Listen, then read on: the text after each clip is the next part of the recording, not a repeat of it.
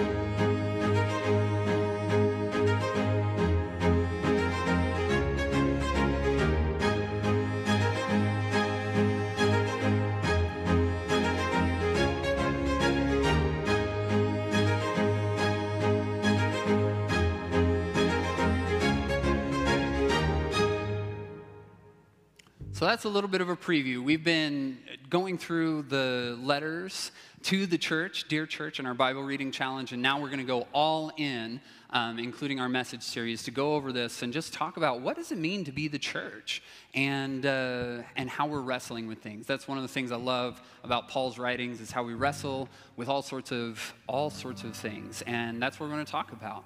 How we be the church, how we be on mission together. So we're really excited for it. That's next week, though. Today we are here to worship. We got a few more songs. You all were singing really good earlier, so let's keep that up. I'm going to invite you to stand as you're able. Let's continue.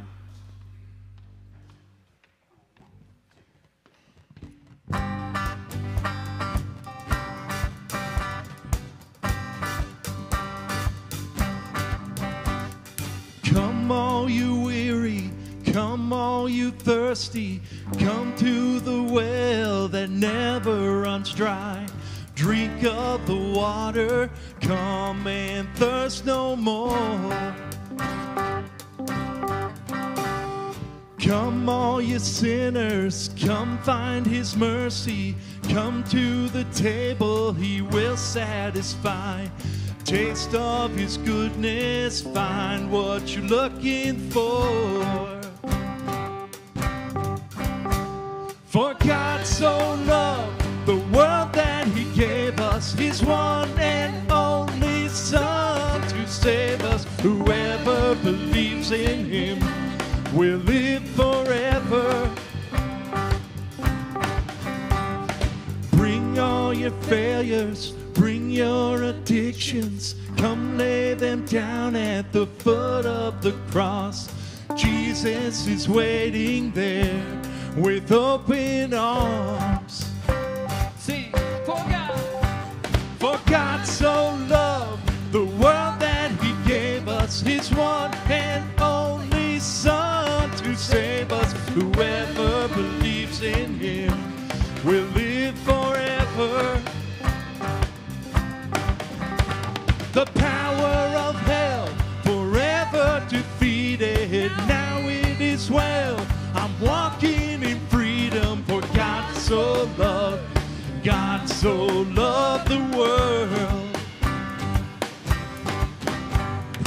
God, praise God, from whom all blessings flow. Praise Him, for the wonders of His love. Sing it again. Praise God, from whom all blessings flow. Praise Him, for the wonders of His love. For God so loved the world that He gave us His one and only Son to save. For God so loved the world that He gave us His one and only Son to save us. Whoever believes in Him will live forever. The power of hell forever defeated. Now it is well. I'm walking in freedom, for God so loved the world. Bring all your failures, bring your addictions, come lay them down at the foot of the cross. Jesus is waiting.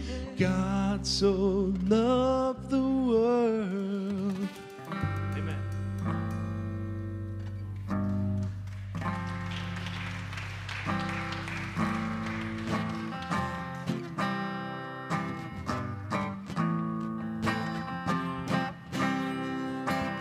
Sometimes I wonder if He's faithful. Does He see me in my troubles? Does He understand? Sometimes I question if He's able. Can He rescue? Can He save me again and again? But when I look back, Did He move every mountain? Did He part every sea? Yes, He did. So yes, He can. Did He defeat the darkness? Did He deliver me? Yes, He did. So yes, He can. He did. So yes, He can. Sometimes those voices try to tell me I'm forgotten and falling too far from His hands. But I know what kind of God He is, and I'm trusting in His promises. I'm believing and I'm singing, yes, He can. Oh, Did He move every mountain? Did He part every sea? Yes, He did. So yes, He can. oh, Did He defeat the darkness? Did He deliver me? Yes, He did. So yes, He can. Yes, He did. So yes, He can. 'cause I've seen too much now. I can't deny He's coming through every single time, from the beginning until the end. He did. He will. He can.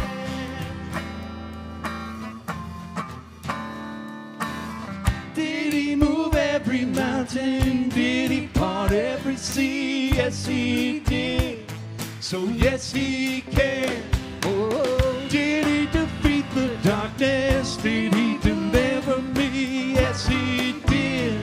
So yes, He can. Oh, did He move every mountain? Did He part every sea? Yes, He did.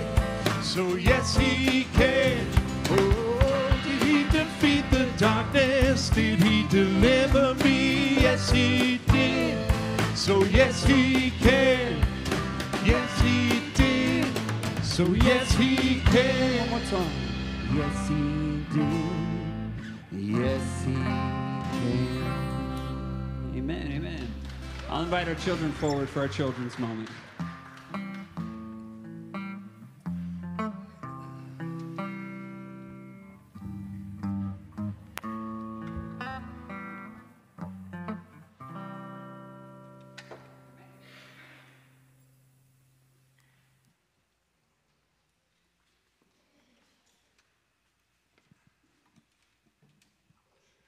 All right, I'm going to read a Bible verse, so pay a lot of attention. It says, I have been crucified with Christ, and I no longer live, but Christ lives in me. The life I now live in the body, I live by faith in the Son of God, who loved me and gave himself for me. Galatians 2:20. All right, so this verse is, the first part is a little funny to understand. It says, I have been crucified with Christ, and I no longer live, but Christ lives in me. So, do you guys remember that Jesus died on the cross for all of our sins? Right? Yes. So, this verse is telling us that when we come to know Jesus,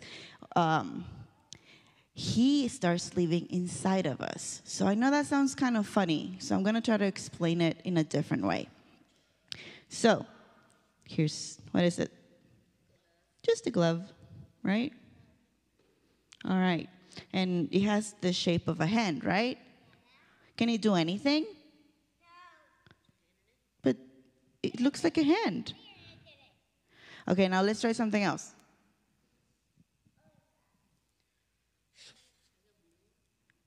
Can he do something now? Yeah? What? Can he lift something up?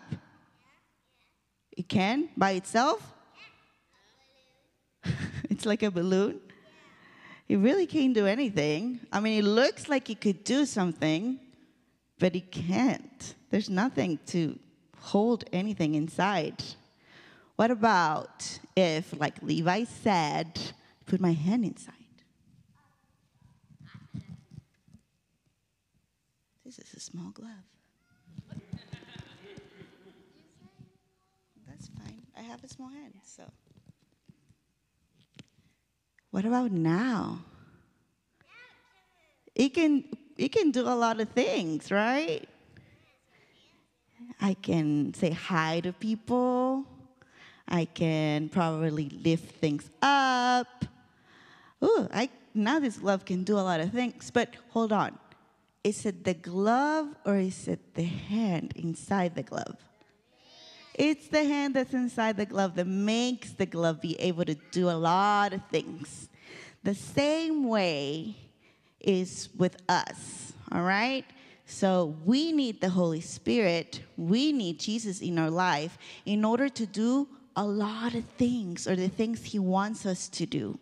But sometimes in order to do the things he wants us to do, we have to say no to some things we want to do.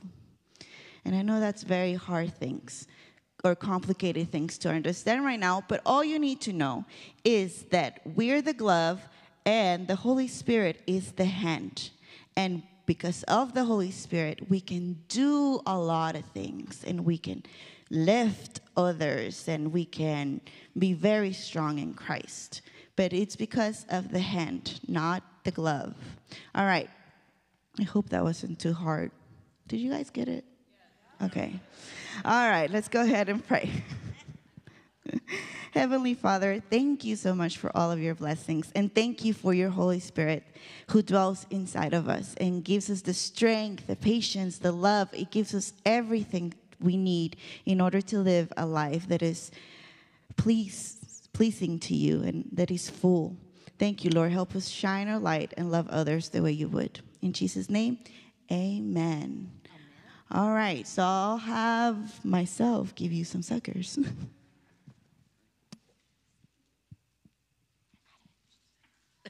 Whoa.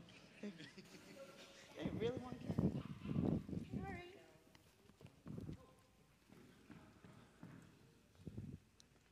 We're going to need that back. Okay, thanks.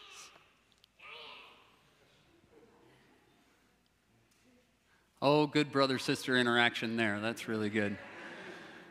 Well, as we continue in worship this morning, our God sighting takes a little bit different of a twist. And one of the things, after thinking about it a little bit, I wanted to begin with this scripture. Give thanks to the Lord, for he is good. His love endures forever. That's Psalm 118:1. I remember an old, I think it was a 90s song. Give thanks to the Lord, for he is good. His love endures forever. Got a nice little And of all things, his love endures forever. Anyway, it's a good little song. That scripture, that song comes to my mind often. And I think for a lot of us in the church, when we look to Jesus, we can all be intimidated by his goodness. Like, he handled everything perfectly. And sometimes as Christians, I think we put it on ourselves. Well, if I'm a Christian, I should handle everything perfectly. And while the world is like, you should never, like, the world is afraid of humiliation. And so then that just pushes that drive even more to never make a mistake and that kind of thing. And I think that's too much pressure for us. What I think instead we're called to be is good stewards. And that's really important. Good stewards don't do everything perfectly. They just do the best with what they have. And as we think about that, about being good stewards, one of the things I'm mindful of is during the summer, project season is in full swing. And that may be for you at home. Maybe you're doing home projects or going through some things, or maybe your project is just to make it to fall when school starts, whatever it is. Here at the church, too, we have projects. For instance, Vacation Bible School. There are a lot of projects that lead up to making this 1 week happen. But one of the things that we were looking at, it's been several years since we've really taken a look at our website and asked, is this doing what we need it to do for our ministry? And the whole view of, and we're giving it away here, the whole view of a website is that it can do ministry outside of Sunday morning. So all 168 hours of your week, the website is there to listen to a message. Our whole archive going back almost 10 years is there. There's probably a message there for you. There's ways to pray. There's ways to engage. We keep an up-to-date calendar on there. So it's really good, and we've decided it was time to update it. But as we were looking, and I'll get to the point here, we discovered that there's something funny going on with giving. And we have all just kind of accepted whenever we do something online that there's going to be some sort of transaction fee. I mean, I just went to the snow cone shop and they said, well, it's going to be an extra 50 cents because we got to cover the transaction fee. And that's why a lot of you choose to give through check or cash. I really appreciate that. That's great. But several of us do give online. And so when we do that, we incur a 3.5 well, it starts at 3.5, but it goes up to 5% fee. So that's quite a bit and turns into thousands of dollars throughout the entire year. Well, what we found is we found a new company that allows us to be even better stewards. They only charge a flat 1.9%, and on ACH, instead of a percentage, it's just a single quarter. And so in the coming weeks and months, we're going to be sharing on how you can switch to giving online, or just switch over your giving if you're already giving online. Not to assume anything, not to assume your generosity, but just to say we're striving to be better stewards as well in everything. And not that we necessarily got it wrong on the website before, but we took a hard look and said, wow, we can do this even better. And so that's the leadership that we strive to share, is how can we continue to do this better and better? And that's one of the ways we're doing it. So with that comes a cool little announcement. Not the offering one. That one's not cool. That one's the one we have to say every week, right? Okay? And not the guilt trip for money. We hope you always give out of a sense of generosity. But with this transition season, we get to do something exciting. This company that we're partnering with that will handle our giving and our website, they're actually going to revamp our whole website for free, which includes a professional photographer coming out in 2 weeks. So we're really excited. That means you all just show up in your Sunday best like you are right now. I love it. You all look good, so don't worry about that. Don't do extra makeup or go all out. But just be sure to be here and show up with the love of Christ that you share every Sunday when we worship. And we're going to capture what it means to be First Church. It means to be a good steward. It means to worship faithfully among so many other things. And so we're really excited. A little bit of an announcement, a little bit of we're trying to be good stewards, and that's what we invite you to do as well. Take a quick inventory. How can you be the best steward possible? Not perfect, but good. and we'll continue to work toward that progress. So if you'd like to give today, I invite you to give online, give through the offering plate, doesn't matter how. Just ask that you have that sincerity in your heart to draw closer to him, for his goodness reigns forever. Amen? Amen. We've got one more song. It's kind of based around this Psalm 118. So I'll invite you to stand, and we'll continue in worship.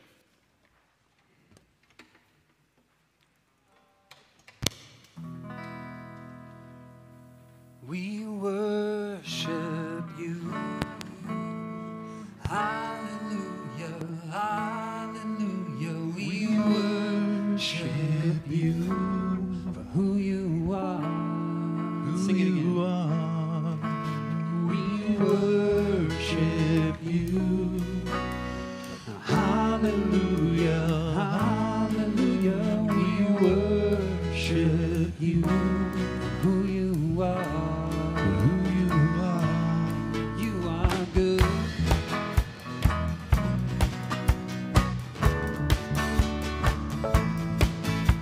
And Lord, you are good, and your mercy endureth forever. Lord, you are good, and your mercy endureth forever. Sing, people. People from every nation and tongue, from generation to generation, we worship you. Hallelujah, hallelujah, we worship you for who you are. For who you are, we worship you. Hallelujah, hallelujah, we worship you. Who you are. For who you are good.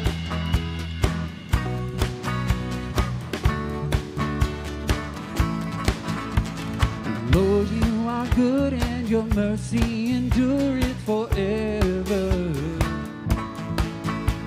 Lord, you are good, and your mercy endureth forever.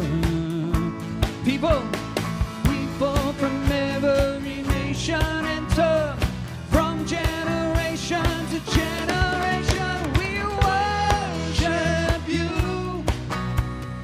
Hallelujah, Hallelujah, we worship you.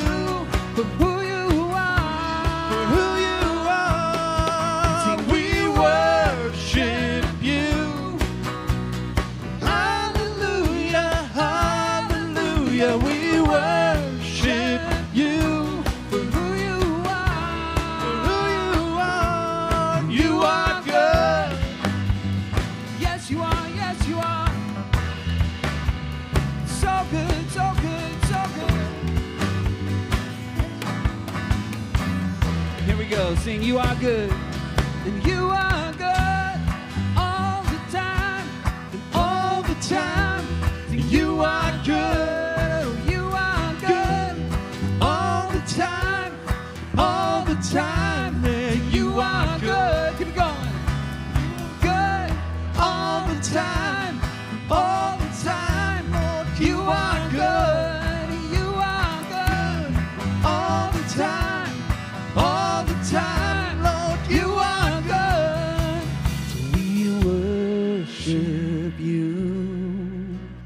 Hallelujah, hallelujah. We worship you for who you are.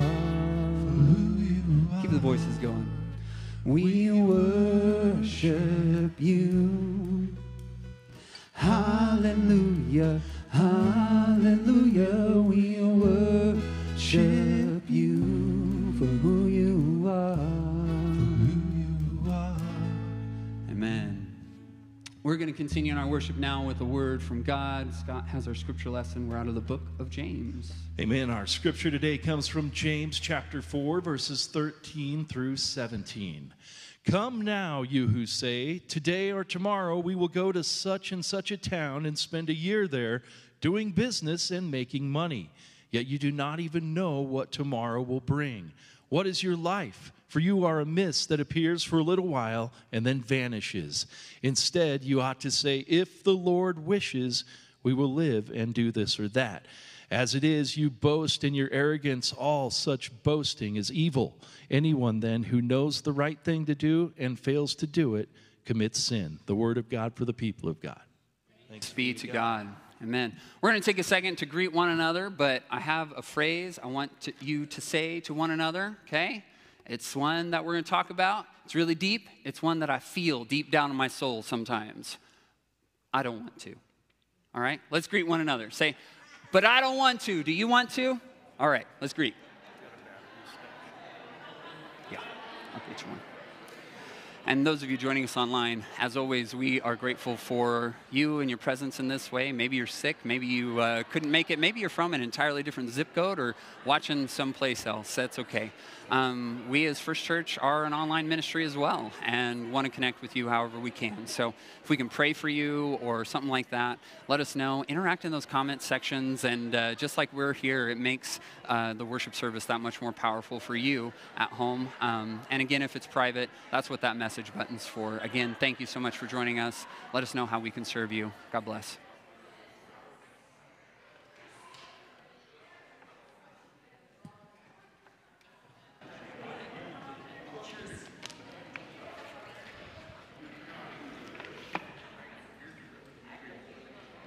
Well, we're so glad to have everyone in worship with us today. I'll wait for you, Renee. Yeah. I love it. So there was a plaque hanging in our kitchen when I was growing up, and it hung there for years. Just a simple little plastic decor piece that said this: eat, drink, and be merry, for tomorrow we may diet. Of course, the key is, as long as you read it every morning, it's always today and never tomorrow. So the diet just keeps getting pushed off, right? I may have taken that too seriously.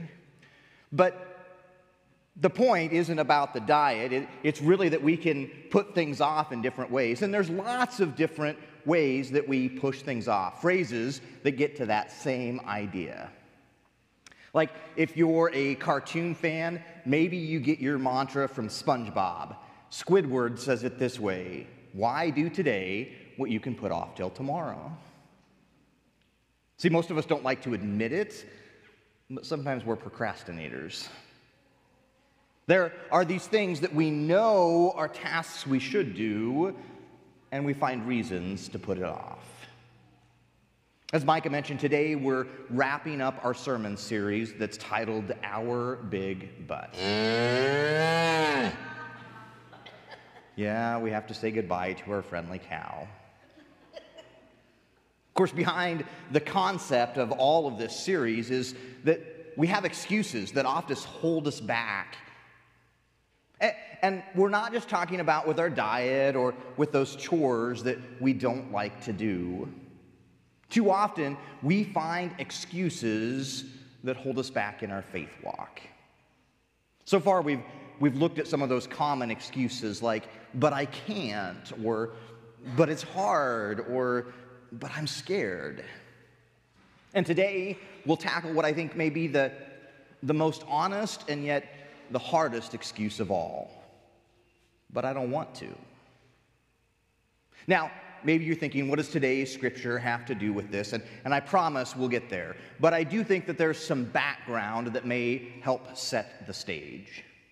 Today's reading comes from one of those little letters, epistles, this one written by James. And it is one of my favorite epistles. It's a book all about the action of Christianity. Now, some scholars think that this was written by Jesus' own brother named James. Others think that it was one of the two disciples named James, James the Lesser and James the Greater. Clearly, James was a very popular name at the time. But whoever the author is, this little 5-chapter book is filled with practical life application activities for our Christian life. Only you'll notice, if you read it, that the author doesn't really pull any punches. He's usually pretty blunt. James 2:17 has that famous saying we hear, faith without works is dead. At times, James calls the audience of his letter liars, hypocrites, and adulterers. If you're looking for a book filled with encouragement, a big pat on the back for being a Christian, this really isn't the book. Although James did inspire some fascinating pieces of literature, like the song Pass It On, it only takes a spark to get a fire going, a quote from James. The thing is, this book, it wasn't always very well accepted.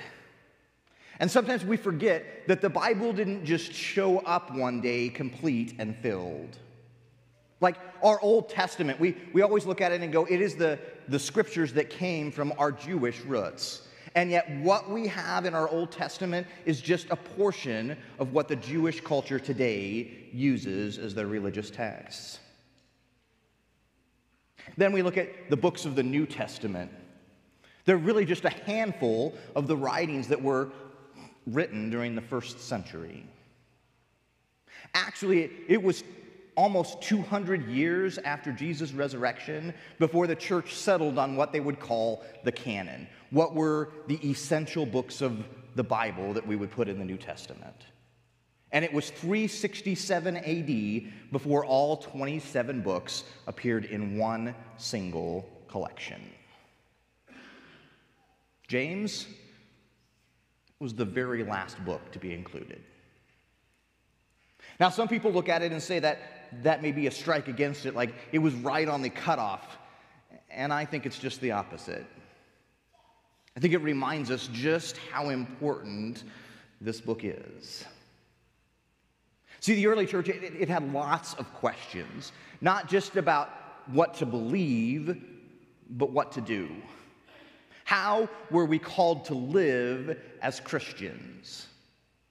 And I think the church today still wrestles with some of those same questions. And in today's reading, James is still kind of blunt. In verse 14, he tells the audience, "For you are a mist that appears for a little while and then vanishes." Really inspires you, doesn't it? I mean, when Paul writes, he says, "I give thanks for you always." When James writes, he says, "You're just a vapor." And yet I think James is always so misunderstood. And today's scripture is one that I think is misunderstood often.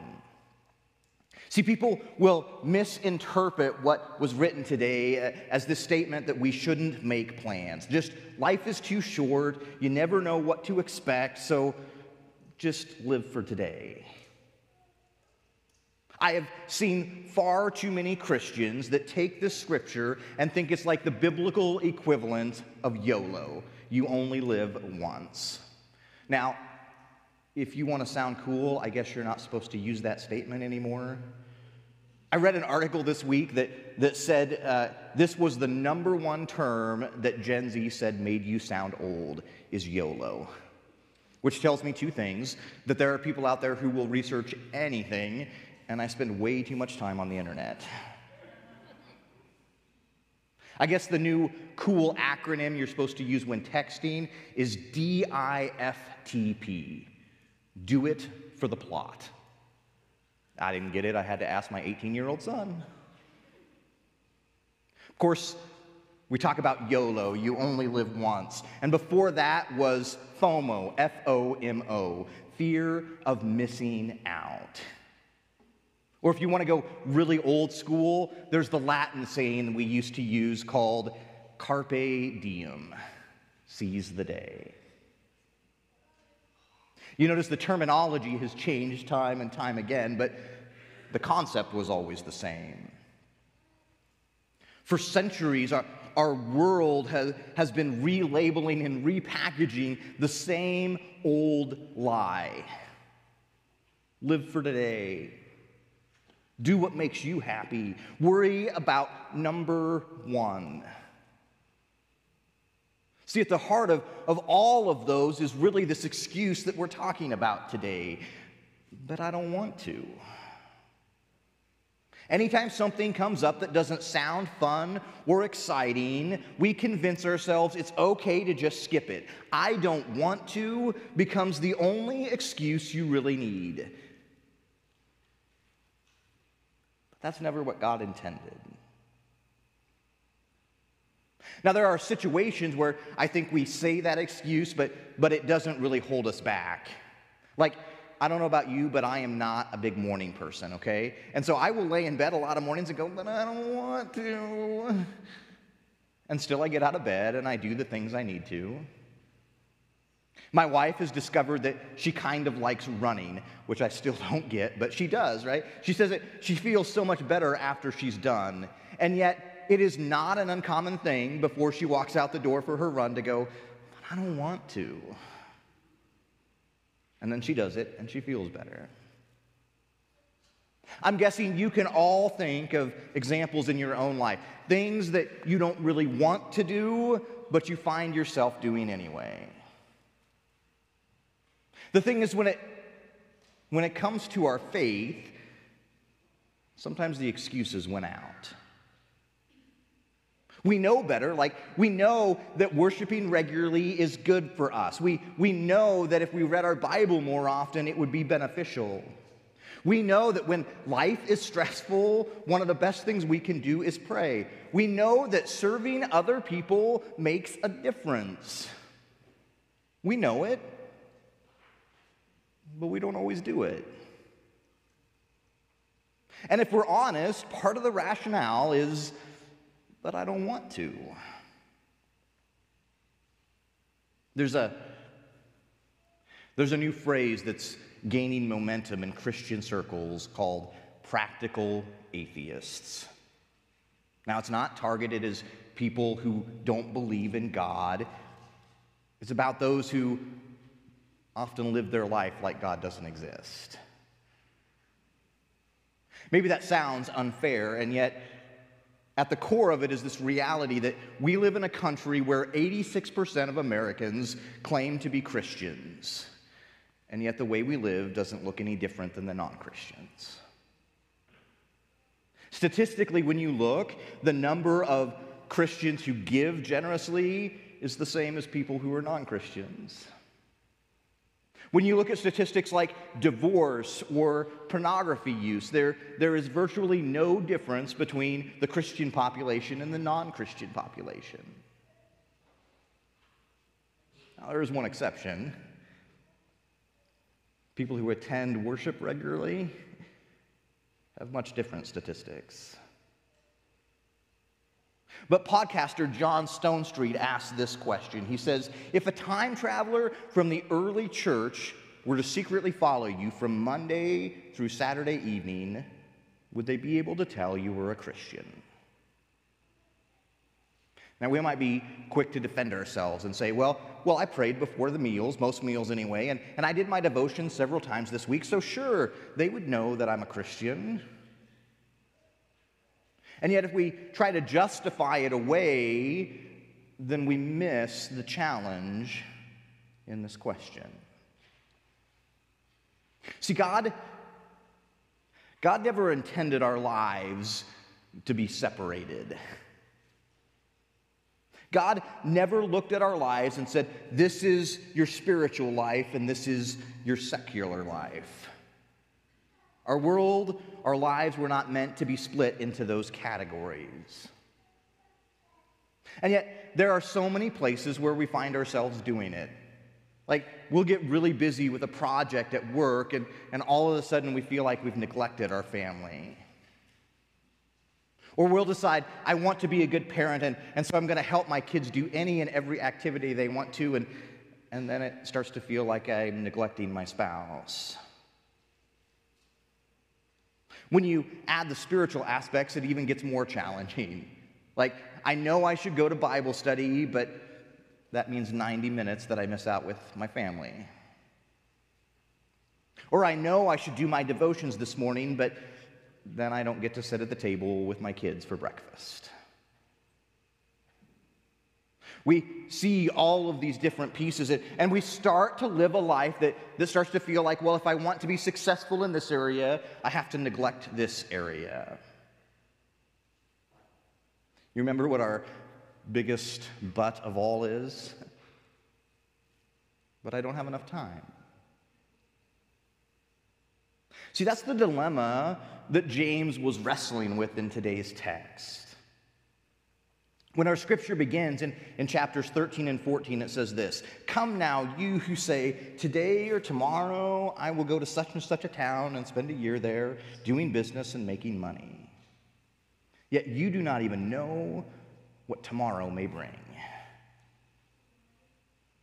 See, too often Christians have looked at this and gone, let's just take the YOLO approach. What James must be saying is, let's not make big plans. Let's just live in the moment. Only that doesn't fit with what God tells us elsewhere in Scripture. Like Proverbs 21:5, again, written by King Solomon, the wisest man ever. "The plans of the diligent lead surely to abundance, but everyone who is hasty comes only to want." See, the problem, the struggle that James was trying to deal with in today's text, it wasn't that people were making plans and shouldn't be. It's that they left God out of the equation. They were so focused on success, they forgot about the Savior. Looking at our world, I wonder if sometimes we do the same. Author and pastor Rick Wilcox says it this way: "Our goal is independence and self-reliance, the essence of the great American dream. Only in this worldview, God is an accessory to our plans, and his main job is to grant our requests and make our dreams come true." Now, I'm guessing none of us would say that we call God an accessory, but sometimes we live that way. When it comes to our faith, we too often say, "I don't want to," and so we don't. Don't mishear me. Yes, we all make mistakes. Yes, we all fall short. Yes, we all get tired. I know that there are days we feel like we are overwhelmed. I know there are days that we just run out of time. And yes, God's grace is sufficient to cover every one of those.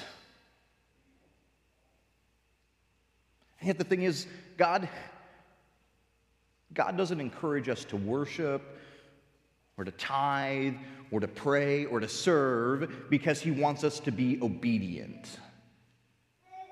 He wants us to be better. He wants us to help make the world better. And sometimes our butts get in the way. Let me give one more example. If I ask all of you why you chose the career you're in, I'm guessing every one of us could come up with some reasons why this was the choice we made.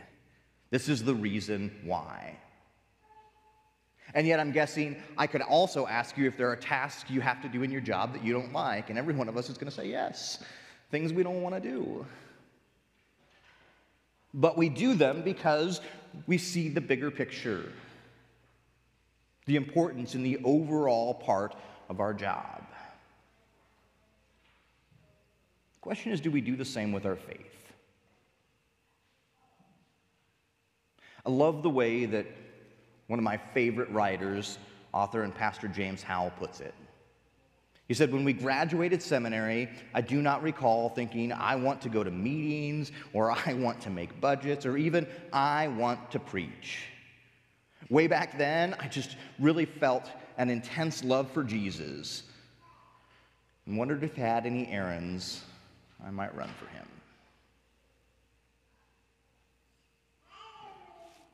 Oh, how I live for that same kind of faith. To recognize and to remember the excitement when I first gave my life to Christ. I don't remember getting a call to ministry and saying, you know what I'd really like to do is do a lot of interviews and hire staff for a preschool. I just wanted to serve this Jesus, however he called me. Church, there are so many more excuses we could talk about. So many things that get in the way of our faith. And this series, it is not to point fingers or to make people feel guilty. It's that God wants the best for us. And we do too. See, maybe one of these excuses that we talked about really clicked for you during this series. Or maybe one of these topics, you look at a friend or family member and go, they're struggling with a big butt. Don't tell them that. It may not go well. And yet, I hope and pray that this series is so much more than a series. I hope it's a way that God calls you to a fuller life. Church, what is God calling you to? Where are the places you can grow and serve and share in amazing ways? I know the answer will not be the same for all of us. But trust me, God has some errands that he'd like you to run. And they are always, always worth it in the end. Amen? Would you pray with me? Holy and gracious God, we thank you once again for all the ways that you have shown up in our lives. All the ways you challenge us to be better and to make the world better as well. Lord, in the midst of our busyness, in the midst of all the different directions we feel pulled, sometimes there are excuses that come up. And they may feel very legitimate. They may be legitimate in the moment. And still, you have something better in store for us. We ask you, God, to help us push aside all of the excuses to serve you fully. Not because, God, not because we have to, not because you make us, not because it's required to get into heaven, but because it's how we look more like you. It's how we honor you for all that you have done. It's how we return the love that you have given us. So, Lord, as we gather today once again to share in this incredible gift of communion, we ask you to pour out once again your Holy Spirit on all of us that are gathered here and on these gifts of bread and juice, that they may be for us the body and blood of Christ in a crazy and amazing way. We ask you, God, to help empower us so that we can take your Holy Spirit and become the body of Christ in the world, redeemed by your great love. By your Spirit, God, we ask you to make us one with Christ and one with each other in ministry to the whole world until we all get to feast at your heavenly banquet. We ask all of this, God, through the name of your Son, Jesus, who with the Holy Spirit and your holy church, we give all honor and glory to you, Almighty God. Amen. Well, church, we are here because of what Christ has done. Because despite how hard it was, despite the pain that came with it, He never let any excuses get in the way. We are here because on the night he gave himself up for us, Jesus gathered with his friends and took bread, saying, "This is my body broken for you. Do this as often as you eat it in remembrance of me." And after the meal, Jesus took a cup and gave thanks to God for all who would come before, all who would come after, and said, "This is the blood of a new covenant, poured out for you and for many for the forgiveness of sins. Do this as often as you drink it in remembrance of me." We come to this meal not because we are saved by the action, but because it reminds us how we can be more like Christ. Today, as you get the chance to celebrate this incredible meal, I hope and pray that it's not just a chance to ask for forgiveness, it's a chance to be empowered, to push past the excuses, and to fully live your life for Christ.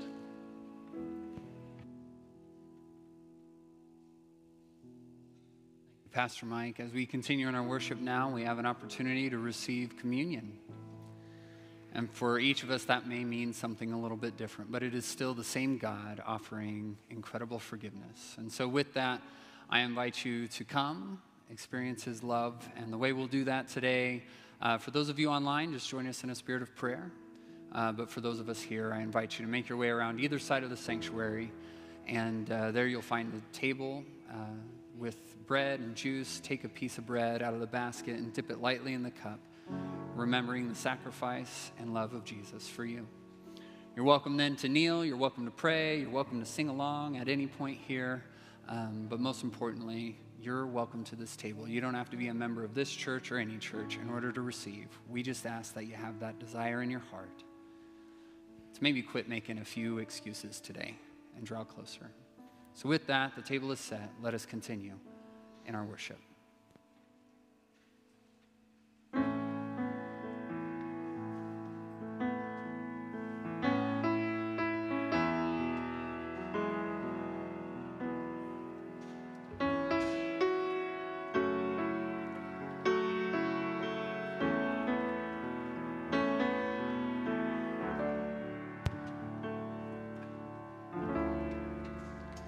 I've got a friend closer than a brother. There is no judgment. Oh, how he loves me. I've got a friend, and he is my strength. He is my portion. With me in the valley, with me in the fire, with me in the storm.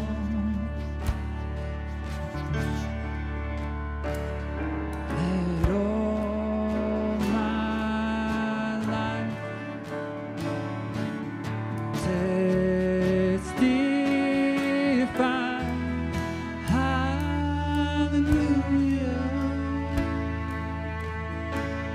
We are not alone. God really loves us.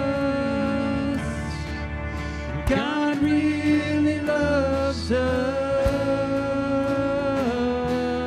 Oh, hallelujah. Oh, praise my soul.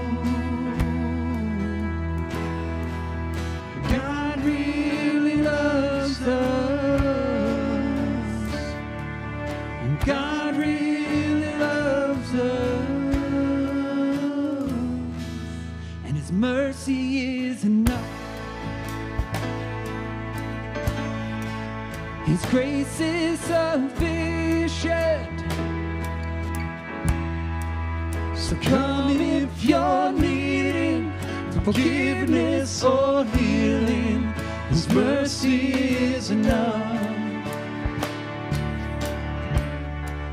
And this is our hope. The cross it has spoken. Death is no more. Christ is the Lord. Oh, this is our hope. Hallelujah. We are not alone. God really loves us. God really loves us. And hallelujah. Oh, praise my soul. God really loves us. God really loves us.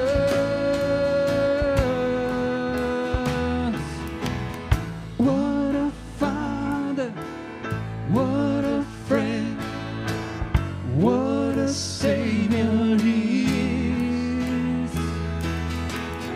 What a father, what a friend, what a savior he is. What a father, what a friend, what a savior he is. Hallelujah. We are not alone. God really loves us. God really loves us. Hallelujah. Oh, praise my soul. God really loves us. God really loves us.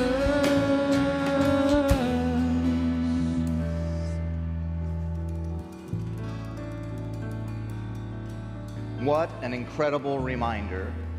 What a great challenge as we go from this time and place of worship. As we go out into the world, let us remember that every task God calls us to may not be exciting or easy, but it's worth it.